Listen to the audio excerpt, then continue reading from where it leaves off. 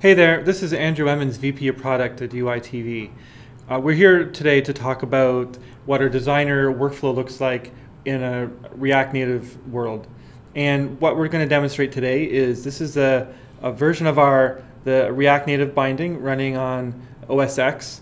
As we talked about previously, with our engine that can go across more than 11 platforms, this brings the full React Native stack to all those platforms which were previously unattainable. So once it's there on an OS X running in our engine, you want to be able to leverage our After Effects workflow, our designer workflow. And this demonstration here shows a typical screen that you'd want to build. It's what we call a product description screen. It has a blurred hero image in the background, image in the foreground, some text and some description text.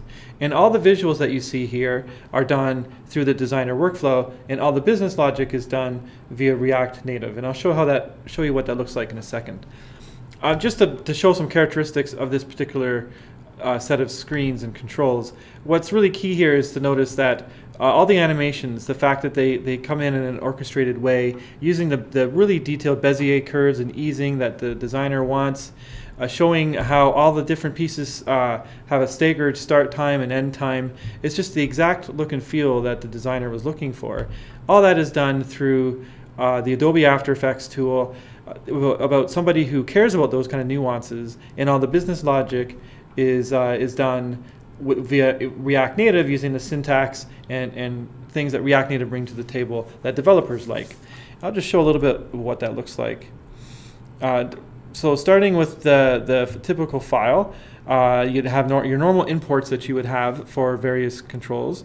And then to leverage the After Effects piece, again, this is an optional piece with our binding. You could just very well use skin them the normal way through JSX. But if you wanted to have that complete control and to leverage the After Effects designer workflow, you could use our other extensions, which add various tags to the JSX that let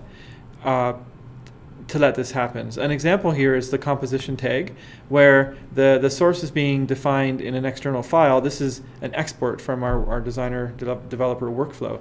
And this is defining now the position and look and animations of the particular view here and set of children views. And what we're able to do is add additional tags that reach in there and to bind the components within that external file to a component within React Native via our ref syntax. And once that's done, the developer can interact with that just like any other React Native component. And you see here how they're just setting the text here based on the movie title. And that really helps bridge the gap between the visuals and the React Native business logic.